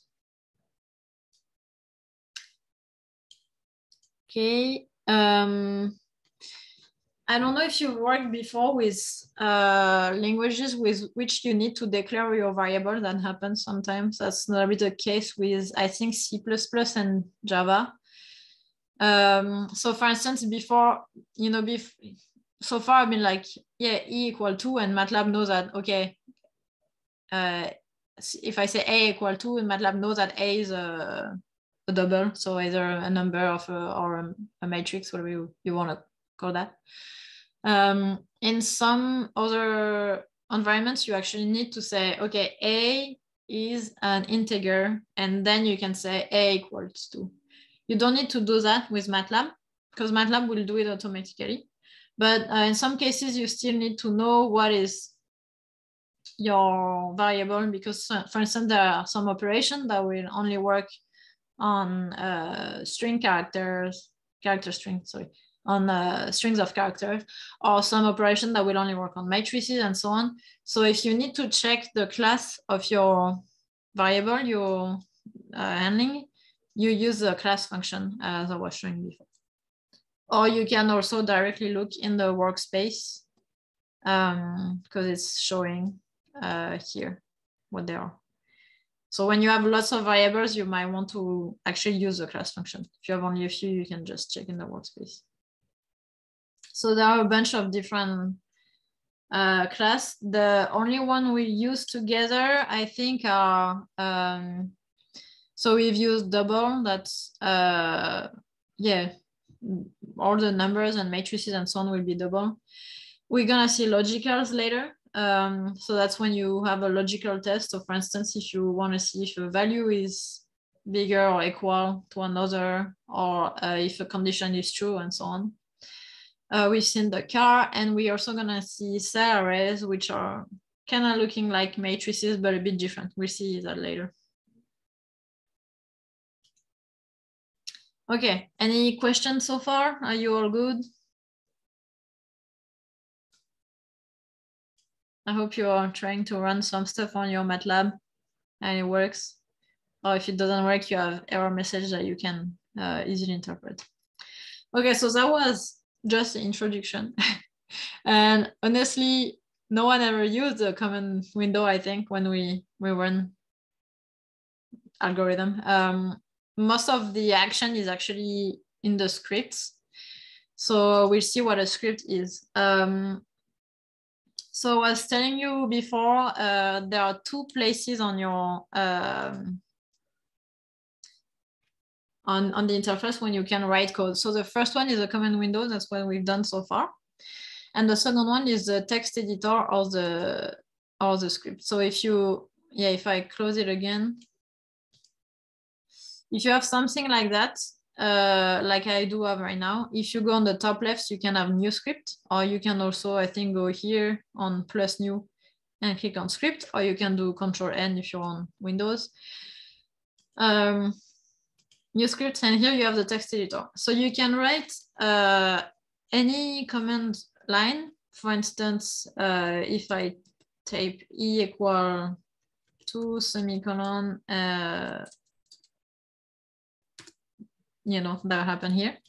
If I type it in my script, when I push enter, it's not executing. So that's very useful when you want to, for instance, have a code that has several lines before it makes sense. So once I have this one, so yeah, I have my very easy scripts. I can click on run here. It actually needs to be safe to be run, so I will ask you to name it. So I just keep the untitled for now, but you can give the name you want. And you can see here it runs the untitled for file, which is the one I just created, and it returned whatever was supposed to be written. It's the exact equivalent of if I copied what I had written here and passed here. The same thing. On the other way to do it, you can select, and you might have to look if you're a Mac user. And actually, I don't know, it works on, if you have the web browser application, you can tell me, but on the desktop version on Windows, if I select the text in my script and I push F9, it also executes that. So it's very useful when you have, yeah, whatever you're doing that requires several lines to work. So for instance, we'll see when we work if statement, when we write if statement or for loops and stuff like that, that's stuff that by definition requires several lines. So it's painful to write in the command window because the command window by default will execute every line one by one. Yeah, so that's why it's useful to have scripts. It's also useful if you want to save whatever you're doing. You know, if you are using an algorithm, for instance, when you keep repeating the same operations, you know, instead of having to write them every time in your command window, you can have them in your script window. That's also easier to save, because before I was saying you can save your workspace with a save function, but it's not saving the command window. And you might have an historic, but you know, as I showed before, when you use the top down arrows, but that's, you know, not really easy to navigate. So yeah, most of the time when we code, we actually code in the text editor, and then we execute whatever we want, either by selecting a few lines or running the whole script. So yeah, so there are 3 ways of running code with MATLAB. The first one is a command window, that's what we've seen. And the second one is scripts. The third one is within functions. So function and scripts actually look very similar. We both write them in the text editor, and we'll see more about function in the coming days. So don't worry about it too much. And as I was telling you at the, you know, maybe a few hours before, when you save your workspace, it's a .mat, and when you save a script, it's a .m. So it's also a MATLAB specific format. But yeah, .m is script, so, you know, code that you've written, and .mat is the environment with all the variables you have in there.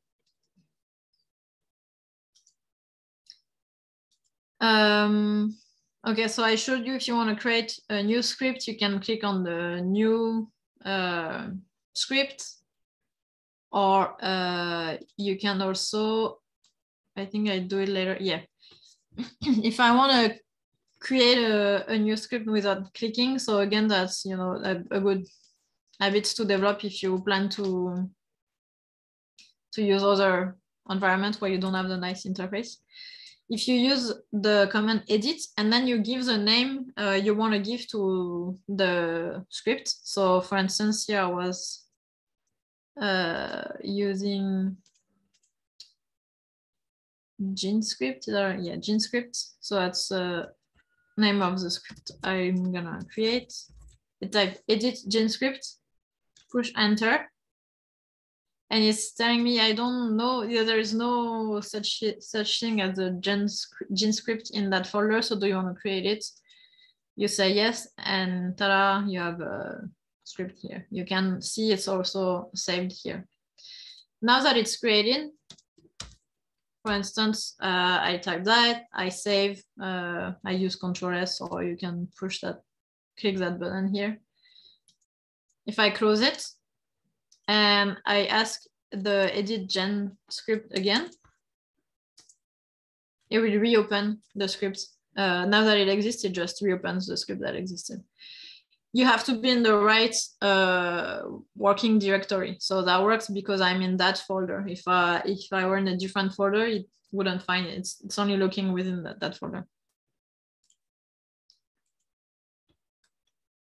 Okay, so now if I want to create a script, so for instance, I have this one, I will you know, save you watching me trying to type that without any typo. So I actually cheated and I already have it somewhere. So I'm changing my working directory secretly. So I'm not using that one anymore. I'm not using that one.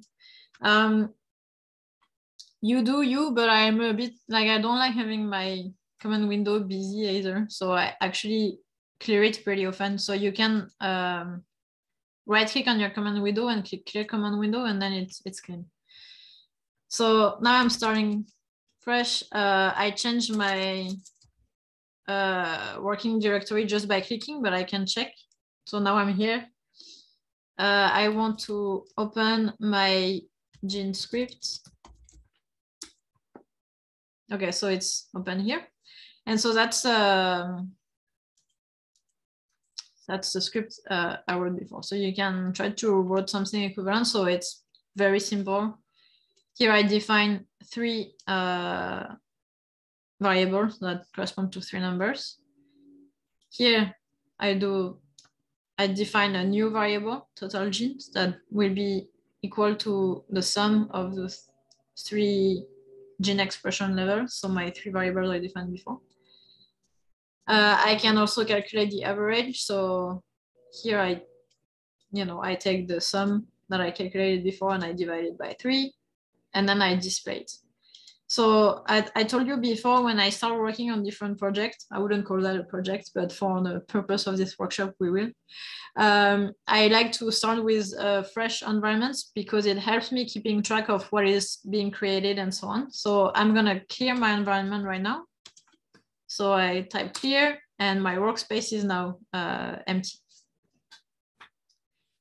Okay, so if you want, you can write a simpler version of that where you just define, for instance, A, B, and C. So A equal 1, B equal 2, C equal 3. And then you do total equal A plus B plus C.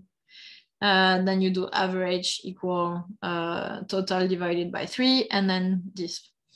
You see here, I've put semicolon everywhere. So when I will run my script, it won't be a mess. Like it won't print everything. So there are different ways to run it. The easy click and run thing is just, I'm on the script, I click run here and it runs it. So you can see the way it actually ran it is it wrote gen script. So if I actually do the same thing, that's gonna execute the script. So the 2 ways to run a script. First one is to click on run. Second one is to type the name of your script. All right. You know it run. You have evidence it has run.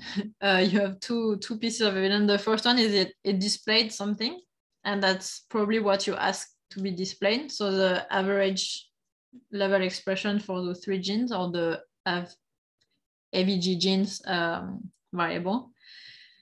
And also you can see that even if they were not printed, and even if you never wrote it in your command window, it actually defined the 3 variables, the gene expression 1, 2, 3, and the total gene, which is the sum that you define here.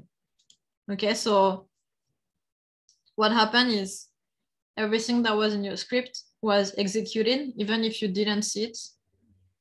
And it returned only the one thing you asked it to return, which was the average gene. If I run the same one, for instance, if I remove the diff gene, I can remove it that way, or I can also just comment it, and you see it won't be executed. So I did that.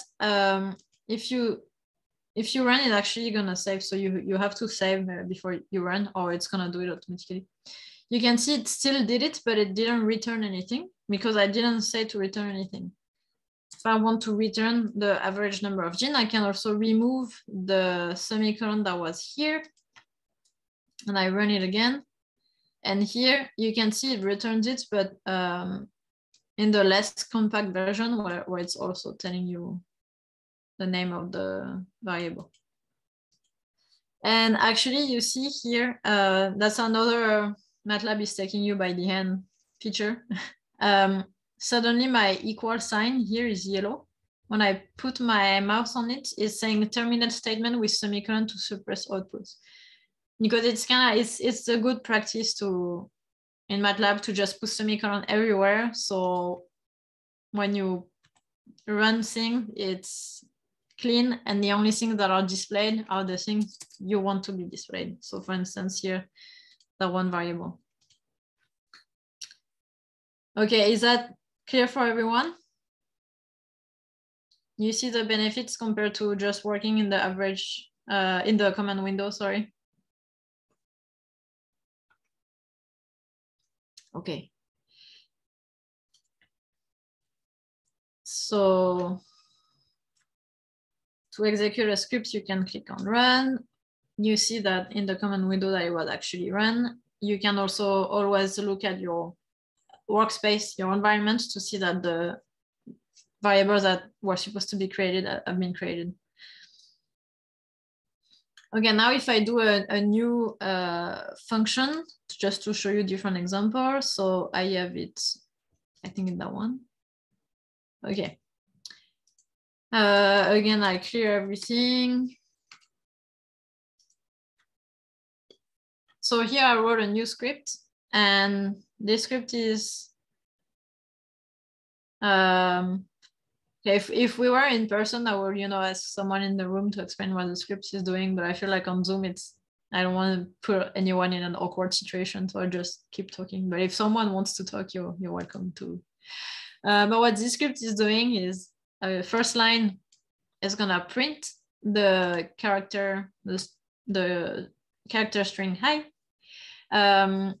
Then it's gonna define A and define B, and then display A. So if I run that, it says hi, and then it's display A, which is 4. Okay, moving on. So that's the same thing. You can see A and B are now in my command window, and you can see even if B never appeared anywhere on my, A and B are in the workspace, even though B never appeared in the command window. There is one thing that is very useful with MATLAB that I mentioned early on, is the debugging function. So that's if you have a function that, or the debugging feature, if you have a script that for whatever reason is not executing whatever you want, you can use the debugging feature, which consists in, you click on whatever line. For instance, I don't know, if I think there's something weird with that line, I can say, okay, run the whole script, but stop at line 3 just by clicking here. And I have a red dot appearing, and it's gonna run everything. So I'm gonna clear my environment. I run that, and you can see here, it didn't define B because I asked it to stop before B. And yeah, you can click on the continue, and it will continue the rest of the script. So if you're not sure where there's an issue, you can go line by line like that and check where things might go wrong. Again, that's not the most complicated script, so it's not too bad. You can see here I have I reuse my example I used before of my name and my number of cat. And here you can see a script that will return to you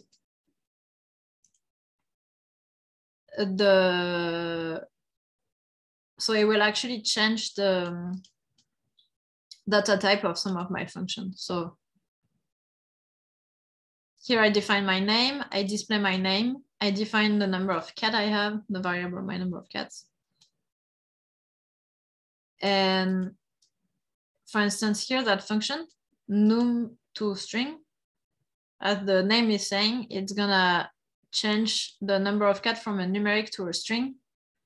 And so that's gonna be defined in a new variable that I call car bar. So for instance, if I run that, okay, you can see now if I do class my number of cats, that's gonna be a double. And if I do the same thing, but with the car, well, this time it's gonna be a car. Even though if I print it, it's 0, but this time you can see that quotation mark around it. So anyway, that's just an example of stuff you can do in functions. Yeah, again, you can run. I'm sorry, I'm talking fast because I'm still getting close to the end. Yeah, if you want to check the class of a variable I showed you, you can use a class function. There's another way to do it that is using the is whatever. So for instance, the is car will check whether your variable is a character. So if I do is car function on my number of cats, the answer is no, because my number of cats is actually a double. If I do it on the carver, then the answer is yes. So when I say no and yes and no, actually what MATLAB register, and that's what I told you before, we see another type of variable which are logical. It's actually a binary variable. It's either true or false, or yes or no, or 0 or 1. So if something is false or no, it's gonna return 0. So that was not a character, that was a double. So it returns 0. And if it's true, it returns 1. And that's gonna be useful when we're gonna see the if statement. So you can test different types. And you will have the same thing when you use relational operators. So for instance, greater or smaller than. So for instance, if I try 1 smaller than 2, then the answer is yes. If I try 1 bigger than 2, the answer is no. And same with equal. Actually, okay, no, it didn't work. I think we have to put 2 equals. Yeah, so yeah, to check. So if I say 1 equal to, what MATLAB tries to do is to define 2 as a new value for 1, but it's telling you, I don't want to do that. I can do it with a letter, but not a number. So if you actually want to compare the 2 numbers, you have to put equal, and then that returns, that is false. If I do a true statement, then it returns right. Okay, and then so we're gonna see if statement. That's not something I want to rush in whatever time I have left. So it's gonna be better if we just see it tomorrow. So I'm gonna skip for now. Okay, I missed, there was a question in the chat an hour ago. Sorry about that. The videos are, so the workshop is fully recorded. So everything will be available at the end of each day. I'll put it on the drive, and I will email you when it's the case. I actually need to check with Eloy, because I think it's the one who has the power to do that, but it should be, yeah, you will have access to it, to the recording.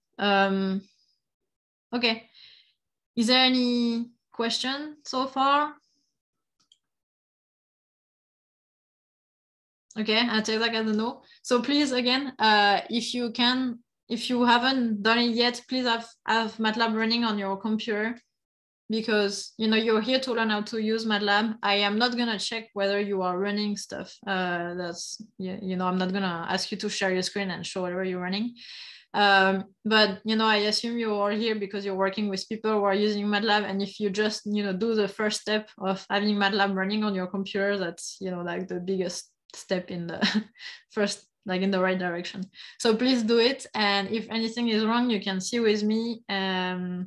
You'll get like this basic stuff that were just hard to Google, like how to open a new script and stuff like that. Like make sure that's something you can do. And so then again, the objective is to make you independent MATLAB users.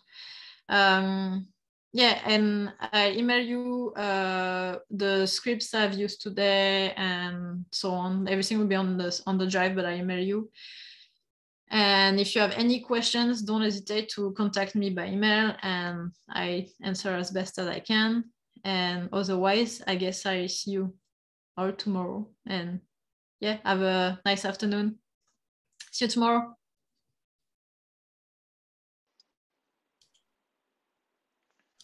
I have one quick question, more of a troubleshooting.